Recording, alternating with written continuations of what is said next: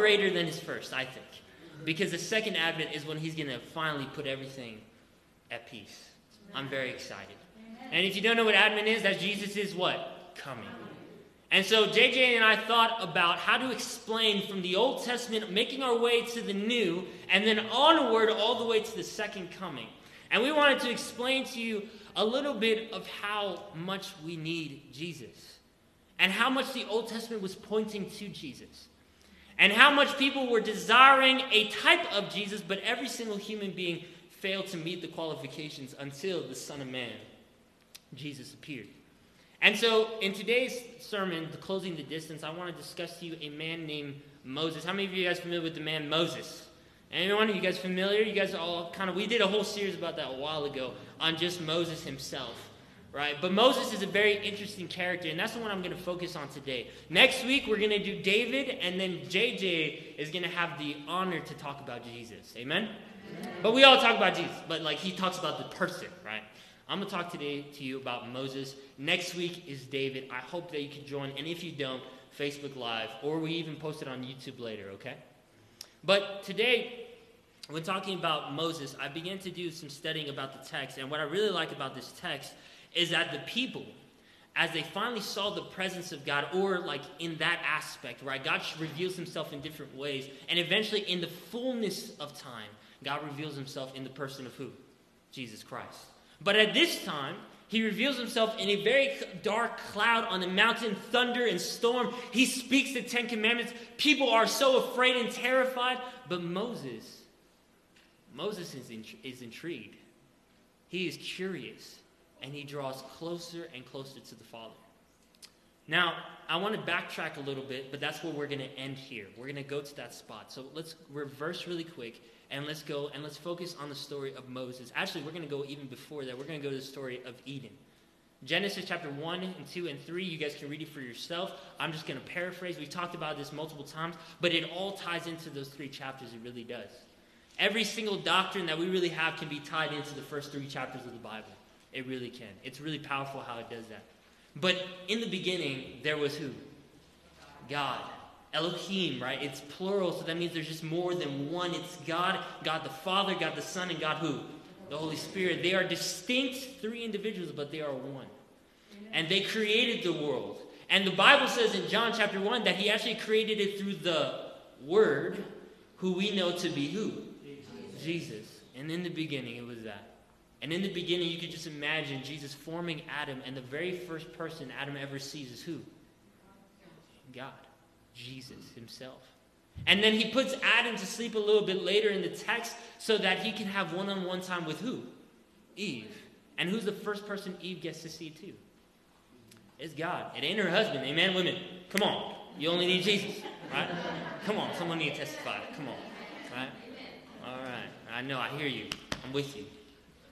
Jesus is the first person they come in contact. And after they've been with Jesus, then Jesus brings them together. It's a beautiful story. And they are united. They are one. Just how the Father, the Son, and the Holy Spirit are one. Now Adam and Eve are one with God. There's unity. And we all understand this. Instead of choosing to live according to the image of God, they live according to the image of the beast, the cunning beast. You following with me? The serpent. They choose to live according to what he says. They live according to his truth, his gospel, if you want to say it like that. And in doing so, they take of the fruit, they eat it, and they find themselves naked and filled with what? Shame. And because of sin, and because of their disobedience, that they have caused a barrier between them and the Almighty. And if God were to allow them to stay in Eden, God's holiness would consume them. Because there can be no darkness where there is light. Amen? So God has to kick them out. But God does promise. In Genesis 3, verse 15, if you guys want to turn your Bibles there, you can highlight it for yourself. This is the first messianic promise in the entire Scripture. And what I mean by messianic, this is the first promise of the coming Redeemer. It's very vague. You don't really understand it, but that's why you have to continue reading throughout the text. And you understand it as you go through more and more of the books of the Bible. But this is the very first promise, and it says, paraphrasing, but you can highlight in your Bible, that the promised Redeemer, in a way, is going to come from the seed of the woman, and he is going to what? Crush the serpent's head, but the serpent is also going to what? bruise his heel, strike his heel. Even the Hebrew word also says crush his heel. That means both of them are going to receive a deadly wound. But who will survive? And who will thrive? And you don't really know. So the Bible continues on, and so Adam and Eve know, okay, then my Redeemer is going to come from us, from humanity. He's going to come from us. We have to wait for him. We have to be patient and wait for him. We're looking for him because we know in and of ourselves we are not capable of redeeming ourselves. Are you following with me? Amen. So there is no power, there is no strength within me because I have fallen like a prey to the beast, and there is nothing I can do to save myself at this point. I'm a slave to the beast. And as you continue on to the text, Jesus begins to elaborate more and more about specifically where this Redeemer will come from. It's going to come from the seed of the woman. Then in Genesis chapter 12, he says it's going to come from the family of who? It starts with an A. Thank you, Abram. His name is first Abram, and then he becomes Abraham. And Abraham, then he has a few sons. He eventually dies, but one of the sons' name is Jacob. Jacob wrestles with God, and he receives a new what? Name, and his name is what? Israel. And it's still God's chosen people. And Israel has how many sons? 12 sons. And those 12 sons end up becoming this huge family. Scholars debate about it, but it's around 2 million people by the time you get to Exodus. 2 million people. And all of these collectively are called Israel. Right? This is God's chosen people. God even calls them his son. Sometimes in the text, his people, his children, these are his. But we know in the book of Exodus that what's wrong with Israel? They are enslaved to who? Egypt. And for around 400 plus years, the Bible says. 400 years they're enslaved to Egypt. And so it's kind of interesting. In the book of Genesis, Adam and Eve are like spiritually enslaved. You see it physically as well. But here in Exodus, you see a physical representation of sin in the person of Egypt, enslaving Israel, God's chosen people.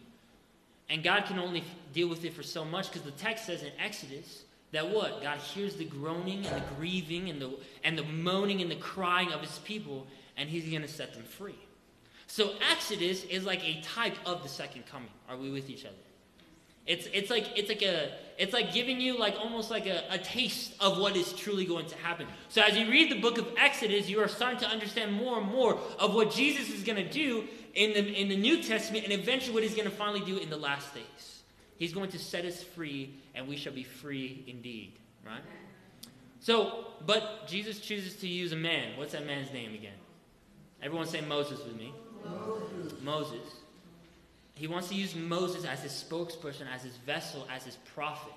He even says, I want you to be like kind of like a mini type of, I'm using these words, but a mini type of Jesus. He's like a type of Jesus to the people.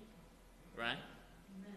And so as Moses goes, you read in the text though, Moses, I mean, just look at Moses' life just from the beginning. Moses' birth, I mean, it wasn't a miracle in a sense, but like him staying alive was a miracle. Who picks him up in the river? Princess Pharaoh's daughter, right? You've all seen the movie Moses. Come on. Or was it Prince of Egypt? Maybe for you older folks. What is the other one? 10 Commandments. God bless you. All right. I did it. I still have some black hair on my head. Come on. Yeah. It's not dyed anymore. You know. Anyways, you guys know the story. Picks him up at the cradle. He's on the river. Oh my goodness, he's saved. And for 40 years, he lives as the prince of Egypt. But then he gets pretty upset after seeing one of these slave masters beat an Israelite. And what does he do to that person? And hides him in the sand. It's pretty sick. Hides him. But the Israelites find out. And he wonders who else is going to find out. And Pharaoh finds out. And the text you read in the book of Exodus that he has to flee because Pharaoh wants to kill him. So he runs to the wilderness, and he ends up becoming a shepherd later on in the text after he finds a wife and everything like that. It's all good stuff. You read for yourself. And for 40 years, what is he doing for 40 years? And he's taking care of. It seems like for the 40 years in Egypt, God had to undo everything in the 40 years in the wilderness. Do you see it? Everything that he learned, everything that he was growing up in Egypt, God had to just undo, and it took another 40 years for Moses finally to become the vessel in which he needed. And even then, Moses was not enough. Even after all that time, he still wasn't, everyone say enough. Enough. That's important. I need you to understand that. But God still wants to use him. God still wants to use the weak things to put to shame the strong. He wants to use the foolish things to put to shame the wise. I think 1 Corinthians talks about that. And so Moses finally gives in, and God uses him, and it's a crazy story. God uses Moses to reveal his wonders, and his wonders are the 10 plagues. It's interesting how God calls it wonders, and other people call it plagues. It depends, I guess, what side of the fence you're standing on. Right? To one, it's wonderful because it's God showing his mighty strength, and to another, it's absolutely horrifying because that's not my God. And so to the Egyptians, they were so scared, but to the Israelites, they were filled with so much awe and wonder at the wonders of God. And eventually, finally, God sets them free from where? Egypt. You guys know the story. And now God is taking them on a journey through the wilderness to this mountain. Does anyone know the mountain is called? Mount Sinai. Very good. Mount Sinai, where God's presence is going to be. He's going to descend onto the mountain and present himself to the people. Not fully, because John talks about how he came fully, but in a piece, in a part. Like he's revealing himself throughout Scripture in pieces of puzzles. And finally, the full puzzle comes together in the person of who? Jesus. But as we're reading the text, and I want us to go to Exodus chapter 19, please. We're here to, I want to explain this. Exodus chapter 19, verse 16. Exodus 19, verse 16. When you have it, say amen. If you don't, say wait for me. I'm waiting. All right, cool. Here we go. The Israelites are at the mountain of Sinai. But check it out. Notice what the Bible says. On the third day, when morning came, there was thunder and lightning, a thick cloud on the mountain, and very loud trumpet sound, so that all the people in the camp, they what? Trembled, shuddered. Then Moses brought the people out of the camp to meet who? He's closing the distance. You see, in Eden, there was separation. God could not be with his people. And as you continue to read throughout the story in the book of Genesis, Exodus, Leviticus, you continue reading all these different stories, notice how Jesus is constantly trying to close the distance between him and his people, trying to do everything he can to finally become united with them once again. So he brings them to the mountain, but they're afraid. Verse 18. Mount Sinai was completely enveloped in smoke because the Lord came down on it in fire.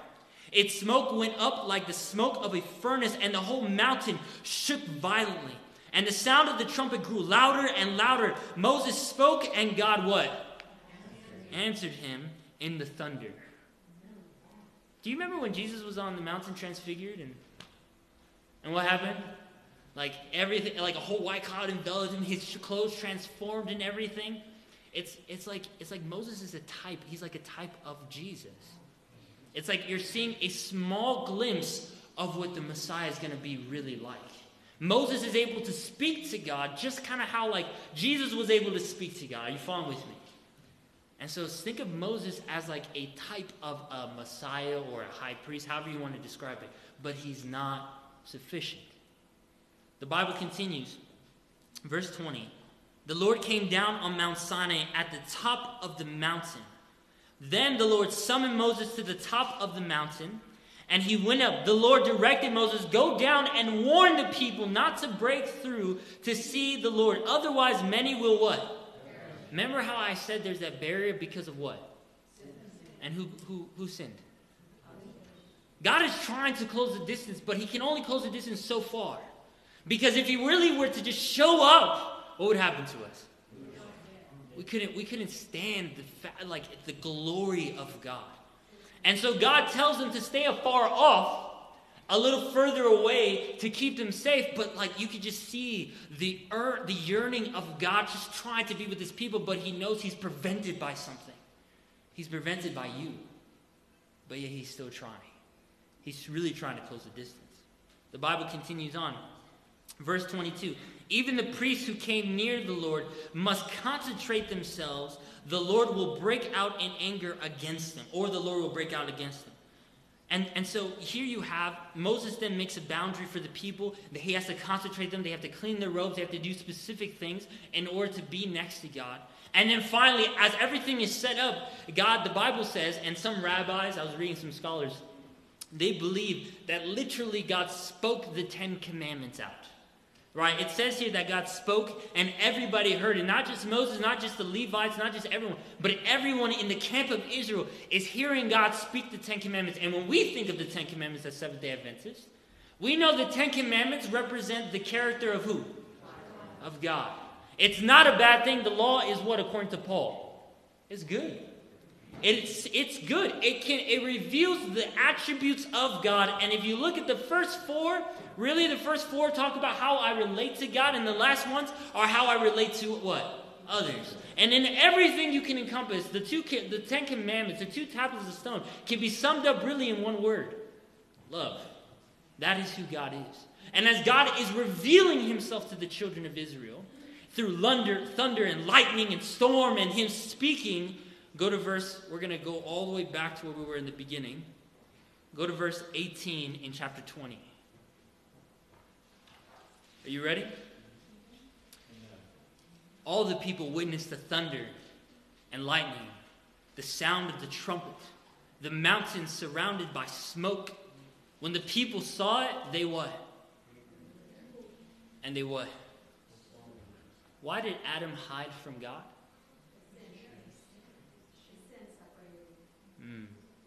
He was what? Adam was what?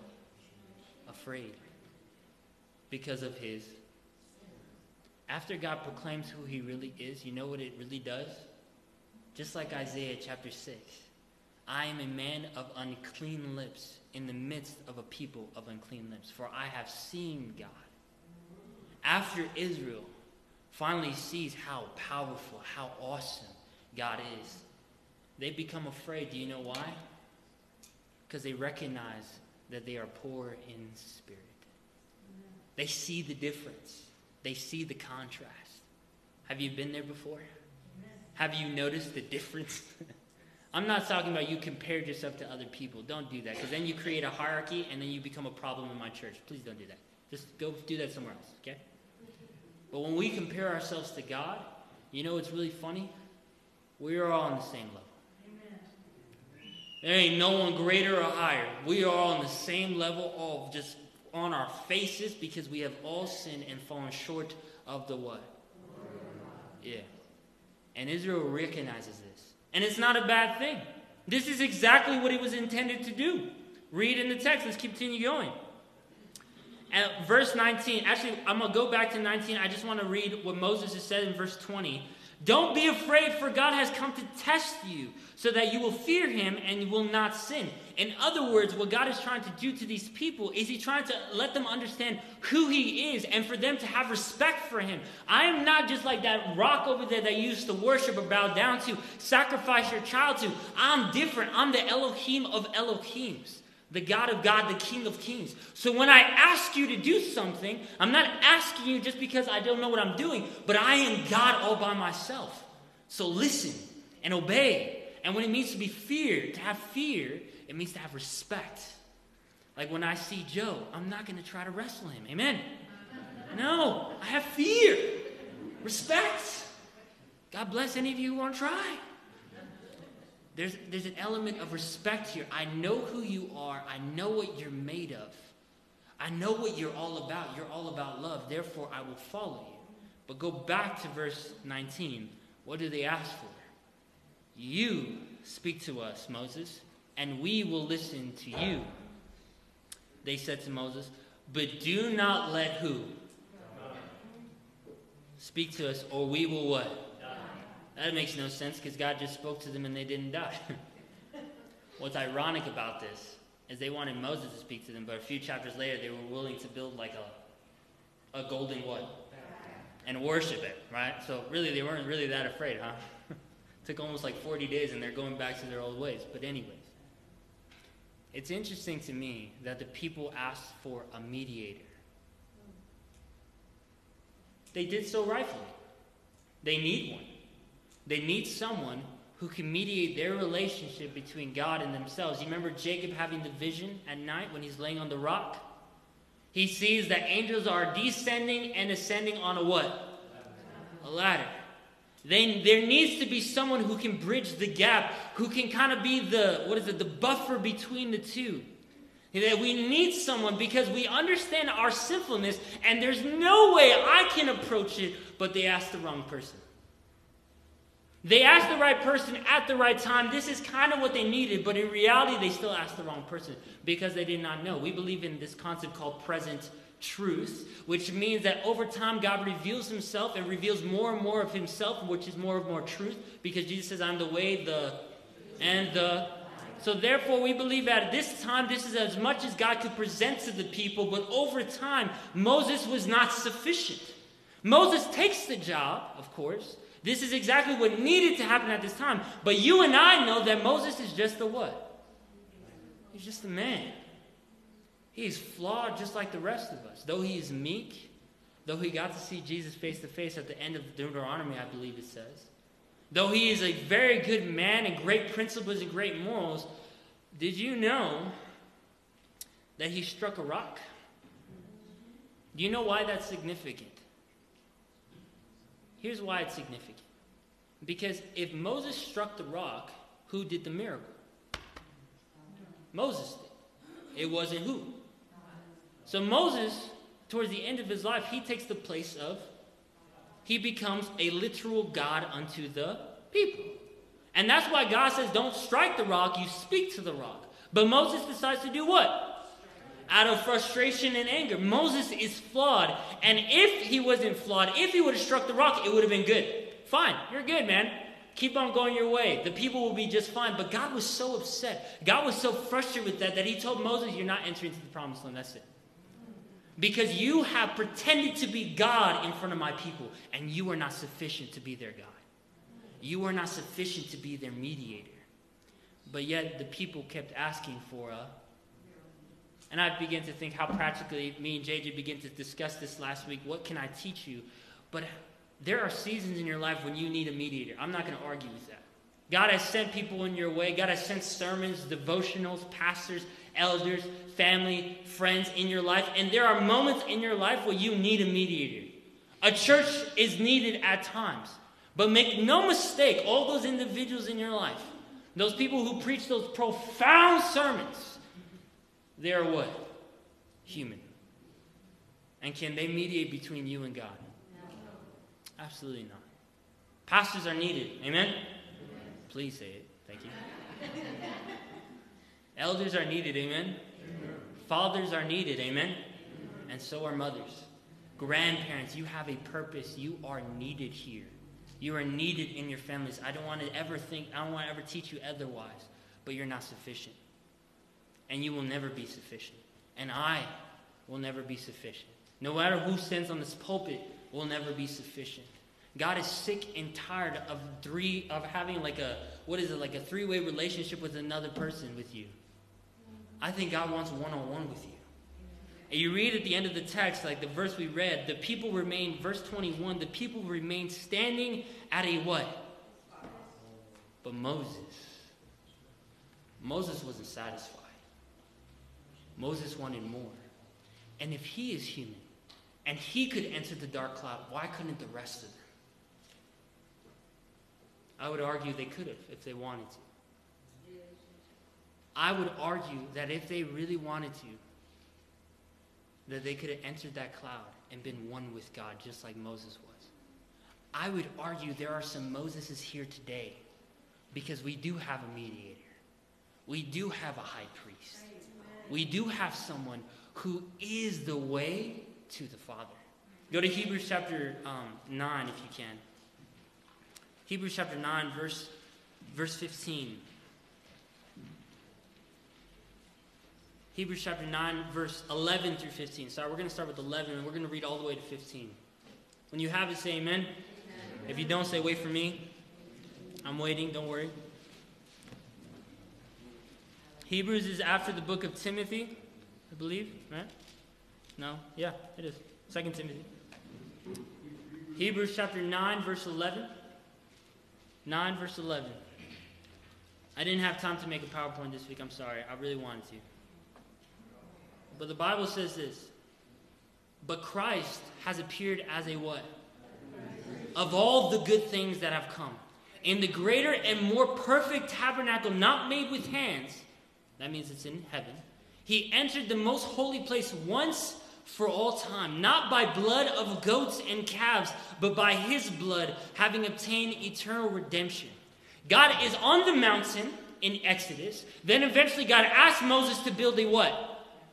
A tabernacle, a sanctuary, so that he could be in the midst of his people. And where was the sanctuary located? In the middle of the camp. That means when you wake up in the morning, you smell, what, a barbecue every single day. Every day. You smell it.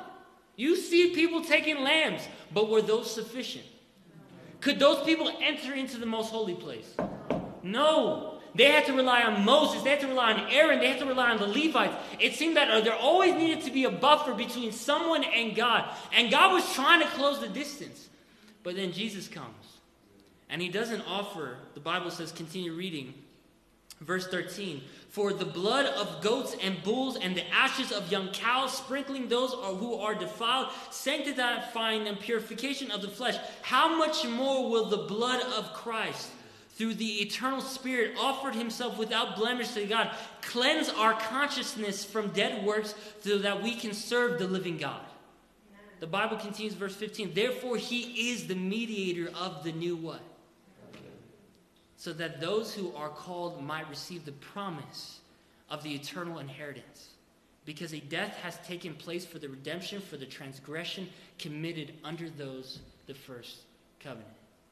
In other words, Moses is not sufficient. I am not sufficient.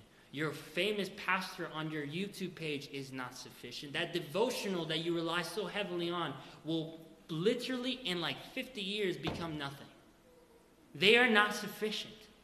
God is wanting one-on-one. And God has provided that. Go to John chapter 1 if you can. For those of you who don't know, we're doing Reflect and Revive on John, and it is really awesome. Joshua joined me this week. It was really cool. John chapter 1, anyone is invited to come. If you don't want to participate, you can just come watch us. But if you want to be in the podcast, people watch it from all over. But I want to read a verse that we read together, Joshua and I, and we discussed. Jesus is asking for a one-on-one relationship. He doesn't want a third wheel anymore. John chapter 1, verse 50. The Bible says this, Jesus responded to him, do you believe because I told you I saw you under the fig tree? You will see greater things than this. Then he said, truly I tell you, you will see heaven open and the angels of God ascending and descending on the what? No longer on the ladder, huh? In other words, he's telling, I believe it's Nathaniel, that you're going to have a vision just like Jacob did. But now you're going to see the full picture. You're going to see me. And I'm going to be the mediator. And what I love about it, Jesus is not just the Son of Man, which means he's human, which means he understands you. Which means the things that you have gone through, he went through. The things that you are good dealing with, he has already dealt with. The things you struggled with, he struggled with, but he's also the Son of what? That means he overcame. That means he has the power to overcome whatever challenges you are facing. So I want to encourage the church today, this morning. Come and see. Like it says in John chapter 1. I want you to enter into the dark cloud and meet God. You don't need me. You don't need the leadership here. You don't need any one of us. Because God said, I'm going to send to you the Comforter. Which is who? And he will live in your hearts and minds, and he will lead you into all truth. You don't need us. We are here for a purpose. I'm not negating that aspect. There's a need, there's a time, there's a season for Moseses, there's a season for pastors, there's a season for sanctuaries. There are seasons for these different types of things. But now I think God is calling the Northeast Church to meet him one-on-one. You don't need a mediator. He's already there. And he's working on your behalf in the holy place. Most holy place, the Bible says. He is working on your behalf. He is your high priest. He is so much like you that he could be your example, but so much different than you that he could be your Savior. Amen. And his name is Jesus Christ. So I invite you this Sabbath to come and see. See who he is. Enter into a personal relationship with him. We can help you get started, no problem. But eventually, God gets jealous. Did you know that? He gets very jealous. And eventually he wants you all to himself. And in the end, that's all you're going to have. Let's pray. Father, we thank you so much for the series of that hope is here. And that, Father, you've been closing the distance. And Father, you bridged the gap already. When you died on the cross and you rose again on the third day, Father. Father, you bridged the gap. You closed the distance. So, Father, now we can boldly go before your throne. Because, Father, of the grace and mercy Jesus showed us. And he covered us with the robe of righteousness. And so, Lord, I pray for the people here, Lord, that you would just show them that you are enough, that they don't need anyone, but, Father, you are sufficient, Lord. Your grace is sufficient for them. Your power is made perfect in their weakness. And so, Father, there we can boast boldly before others. Lord, I pray that our church family does this together. And as we seek you, as we come and see who you are, Lord, I pray that you will guide us and you will protect us from the evil one. Lead us not into temptation, but deliver us. For yours is the kingdom, the power, and the glory forever and ever. Everybody says, amen. Amen.